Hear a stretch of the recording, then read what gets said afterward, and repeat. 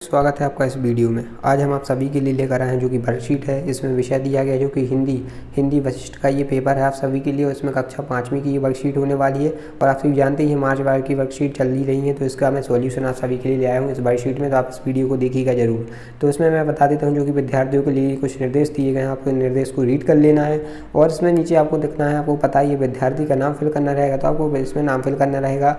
और इसमें पिता का नाम फिल करना है। और बाजू में जो कि खंड दिया गया है इसमें आपको कक्षा का नाम लिख देना है, ठीक है। और यहाँ पे शाला का नाम भी फिल कर दीजिएगा। तो इस तरीके से आपको ये वर्कशीट का पूरा इसमें कॉलम फिल कर लेना है। और नीचे आपको महत्वपूर्ण निर्देश दिए हैं, तो इनको भी आप एक बार रीड जरूर कर लीजिएगा। इससे आपको वर्कशीट आसानी से फिल करने में आसानी होगी, ठीक है। इसके बाद मैं बता देता हूँ आपके लिए जो कि इसमें खंड आ दिया गया है। इसमें खंड आ में जो कि यहाँ से आपकी वर्कशीट का कार्य प्रारंभ हो रहा है।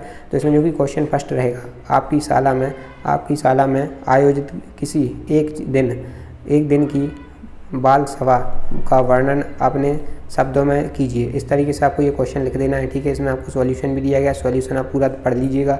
सॉल्यूशन आपको रीड करने, आपकी पाठ्यक्रम बुक में भी आपको सॉल्यूशन मिल ही जाएंगे जो टीचर ने आपको प्रोवाइड करे हैं। तो आप इसमें रीड करके लिख दीजिएगा, ठीक है ना। इस तरीके से आपको लिख देना है। 5 मार्क्स में लिखना है। और इसमें आपको ज़्यादा एकदम बड़ा भी नहीं लिखना है, छोटा लिखने हैं, ठीक है। मेन पॉइंट लिख दीजिएगा। उसके बाद क्वेश्चन सेकंड में बताता हूँ। क्वेश्चन सेकंड जो कि आपको लिख देना है प्रश्न 2। प्रश्न 2 है पाठ्य पुस्तक के पाठ में और मेरा देश के आधार पर देश का गौरव पढ़ने वाले कार्य लिखिए। तो इसमें आपको लिख देना है जो कि देश विदेश में कार्य हुए जाते हैं आपके देश में, जो आप लिख देना है, ठीक है। इस तरीके से आप ये क्वेश्चन सेकंड को फिल कर लीजिएगा। ये भी 5 मार्क्स में रहेगा। उसके बाद मैं बताते हैं क्वेश्चन सेकंड में बता ही चुका हूँ आप सभी के लिए। क्वेश्चन थर्ड बता देता हूँ। क्वेश्चन जो कि इसका आंसर भी है, ये आपके क्वेश्चन फर्स्ट का उत्तर रहेगा। क्वेश्चन फर्स्ट है जो कि आपको मैं बता रहा हूँ। तब क्वेश्चन फर्स्ट का है आपकी शाला में आयोजित किसी एक दिन की बाल सभा का वर्णन अपने शब्दों में कीजिए। तो इसका मैं आंसर भी आप सभी के लिए लिखा हूँ। ये आंसर आपको लिख लेना है। ये मैंने आपको ज़्यादा बड़ा आंसर नहीं लिखा है, छोटा लिखा है, ज़्यादा बड़ा नहीं रहेगा। इसको शॉर्ट करके लिख के लाया हूँ, तो ये आप लिख लीजिएगा अपनी वर्कशीट में, ठीक है। इसके बाद जो कि क्वेश्चन सेकंड है, क्वेश्चन सेकंड का भी यहाँ उत्तर मैं बता ही चुका हूँ। क्वेश्चन सेकंड पढ़ के पाठ्य पुस्तक के पाठ में और मेरे देश के आधार पर देश का गौरव पढ़ने वाले कार्य के लिखिए। तो इसमें आपको लिख देना है। ये आंसर है आप सभी के लिए, मैं लिख कर आया हूँ। ये छोटा सा आंसर है, ज़्यादा बड़ा नहीं है, आपको फिल कर देना है, ठीक है। इसमें से मेन पॉइंट ही लेकर आया हूँ मैं सभी के लिए, तो इसको पढ़ लीजिएगा, ठीक है। और इसके बाद में क्वेश्चन थर्ड जो कि क्वेश्चन थर्ड है आप सभी के लिए। क्वेश्चन थर्ड भी है। क्वेश्चन थर्ड है पाठ्य पुस्तक के पाठ रानी वास्ती बाई ने अंग्रेजी का विरोध किस प्रकार किया। तो इस तरीके से आपको इसका पाठ का वर्णन अपने शब्दों में लिख देना है। आपको अपने शब्दों में लिखना है। ये भी 5 मार्क्स का रहेगा, मैं बता देता हूँ। इसका उत्तर यहाँ से स्टार्ट होता है। महारानी अवंतीबाई लोधी ने सन 1857 में इसका स्वतंत्रता आगमन किया था अंग्रेजी शासन में इसका आगमन किया था। तो आपको ये पूरा पढ़ लेना है। ये आंसर आपको पूरा रीड कर लेना है। 5 मार्क्स के हिसाब से ये आंसर है, ज़्यादा बड़ा है तो आप इसको छोटा करके भी लिख सकते हैं, नहीं तो आपको इतना ही चल जाएगा। आप जैसे छोटा भी करना चाहे तो इसमें से आप छोटा कर दीजिएगा, ठीक है। तो आप इसको लिख लीजिएगा अपनी पुस्तक में, जो कि आपकी वर्कशीट का सॉल्यूशन है, उसको आप लिख लेना है। यहाँ से क्वेश्चन 4 है, जो कि क्वेश्चन 4 है। क्वेश्चन 4 में आपको बता देता हूँ। पाठ्य पुस्तक के पाठ राष्ट्र प्रहरी ने अपने देश की सेना के बारे में पढ़ा।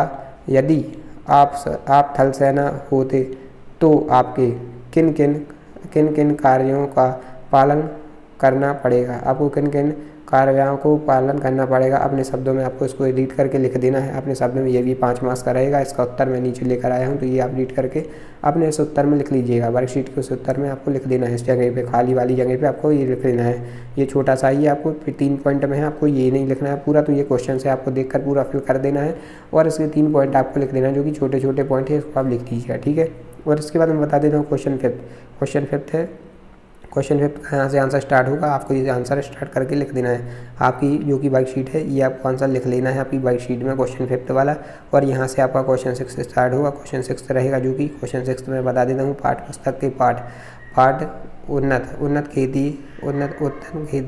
उत्तम खेती के अनुसार किसान अपनी आय को बढ़ाने के लिए खेती में साथ और कौन से कार्य कर सकते हैं। इसमें किस प्रकार किसान की आय बढ़ेगी, किस प्रकार से आय बढ़ती है किसान की, आपको इस तरीके से अपने शब्दों में लिखना है। अपने शब्दों में ये वर्णन करना है। 5 मार्क्स में ये क्वेश्चन रहेगा, इसमें आपको उत्तर फिल कर देना है। ठीक है किसान का, ये मैं आपको क्वेश्चन बता देता हूँ। उसका क्वेश्चन का 6 का आंसर ये रहेगा। क्वेश्चन 6 का आंसर इस तरीके से रहेगा, ये आप रीड करके लिख लीजिएगा। पूरा पढ़ लेना है एक से, बारीकी से आपको ये पढ़ लेना है एक बार, और ये आपको रीड कर लेना है। ठीक है, रीड करके आप अपना फिल कर दीजिएगा।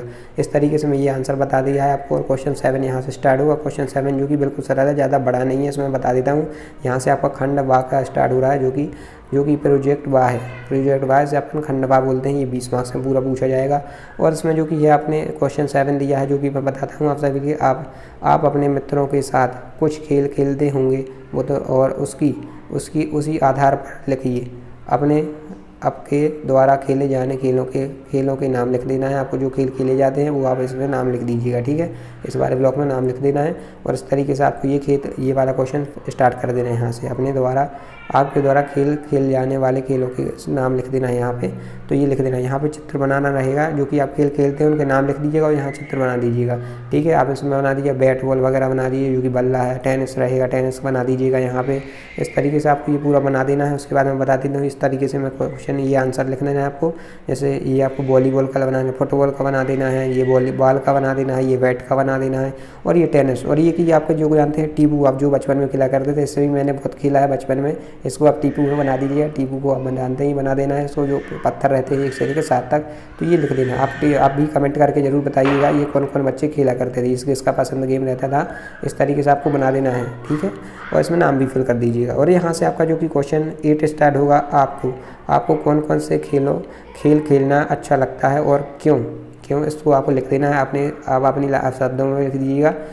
ठीक है, इस आंसर को आप अपने शब्दों में फिल कर दीजिए। और क्वेश्चन 8 रहेगा निम्नलिखित संकेतों के आधार पर वर्ग पहेली हल कीजिए। तो आपको ये वर्ग पहेली हल करना रहेगा। इसका आंसर मैं बता देता हूँ आपके लिए।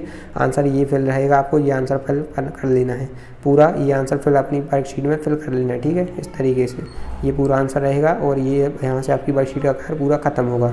ठीक है, यहाँ से मैं पूरे वर्कशीट का कार्य खत्म कर रहा हूँ, क्योंकि आप सभी के लिए प्लीज़ आप वीडियो को लाइक जरूर कीजिए, चैनल को सब्सक्राइब कर लीजिए।